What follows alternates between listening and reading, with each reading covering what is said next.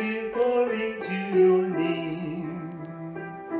Oh Lord, glory to your name. Oh Lord, for your name is great and greatly to be praised. For your name is great and greatly to be praised.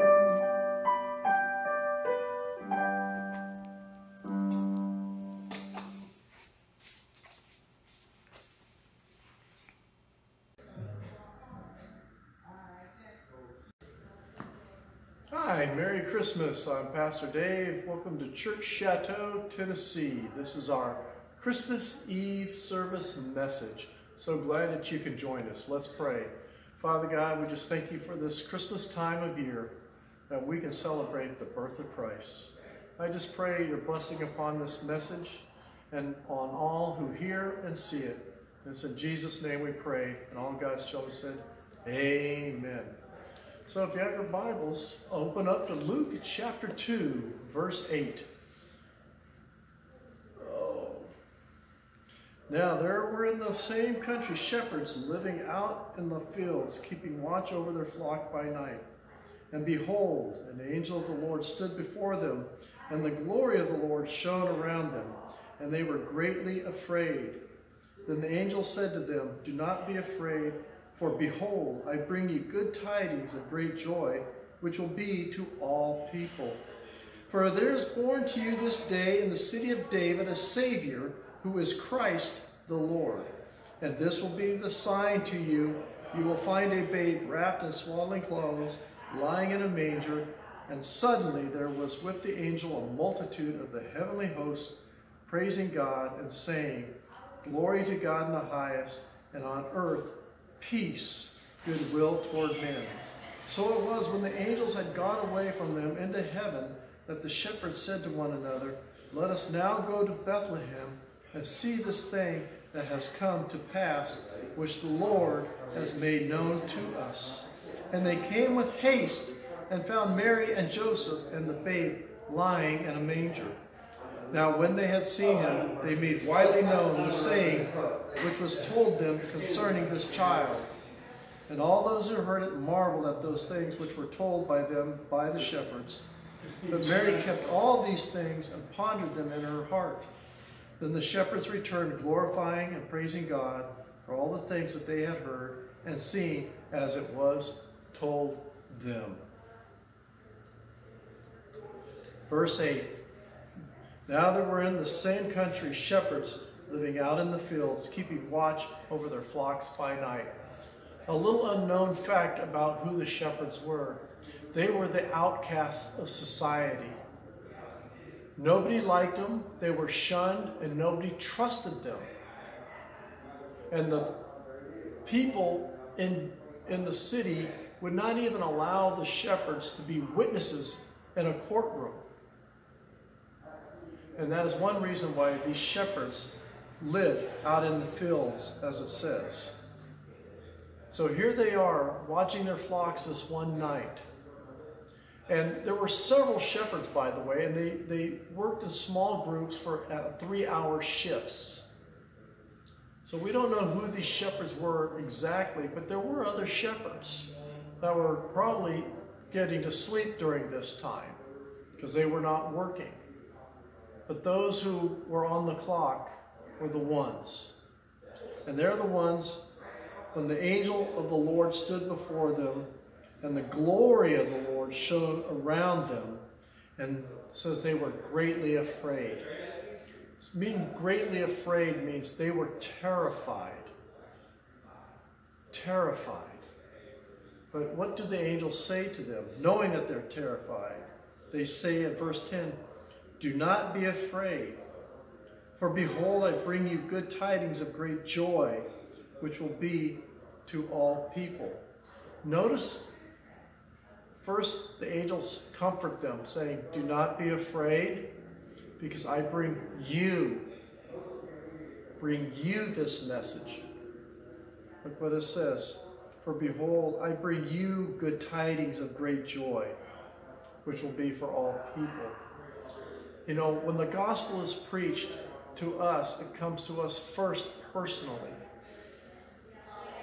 And that's what these angels did.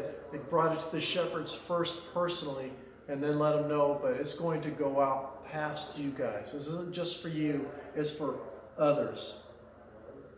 And then they go on to tell them in verse 11, for there is born to you in this day in the city of David a Savior who is Christ the Lord. And we know that this city of David is Bethlehem. In the town of Bethlehem, the word Bethlehem means city of bread.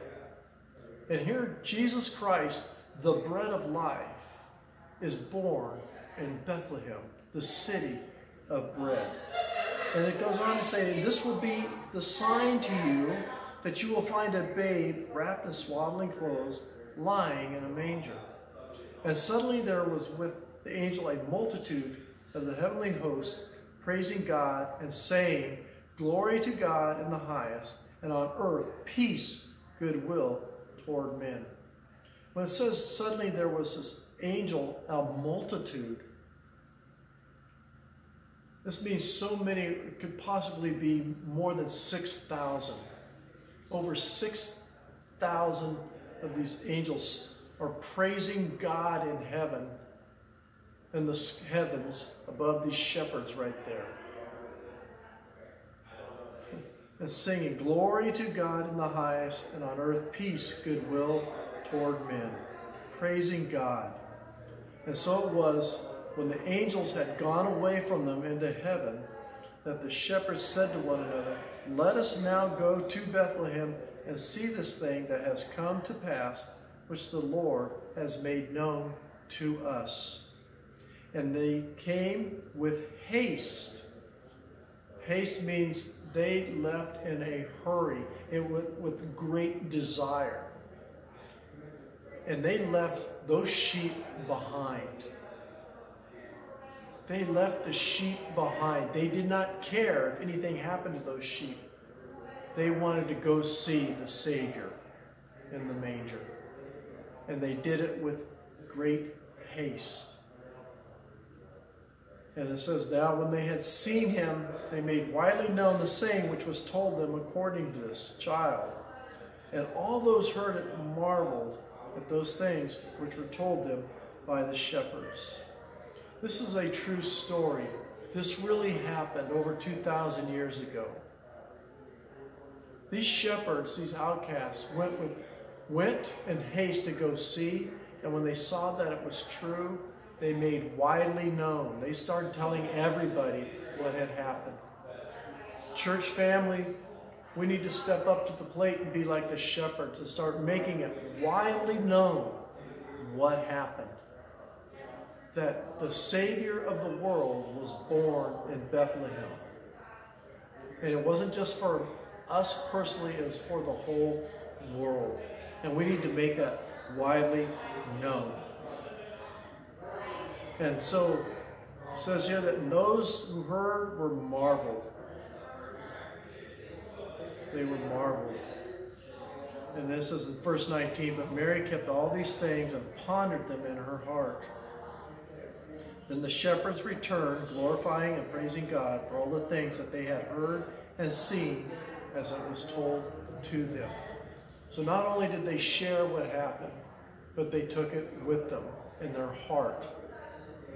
This Christmas season, let's remember that our Savior was born in Bethlehem. Let's make it widely known to others. And let's carry that joy with us throughout this season and through this next new year. Amen. God bless you. Thank you for watching, and Merry Christmas and Happy New Year. Let's pray. Father God, we thank you for this time together. We thank you for using lowly shepherds, Lord, because you care.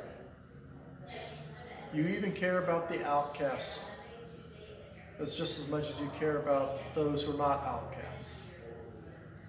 And Lord, we praise you for that. Because we are all outcasts without you, but you came to save us, and we thank you. And it's in Jesus' name we pray. Amen.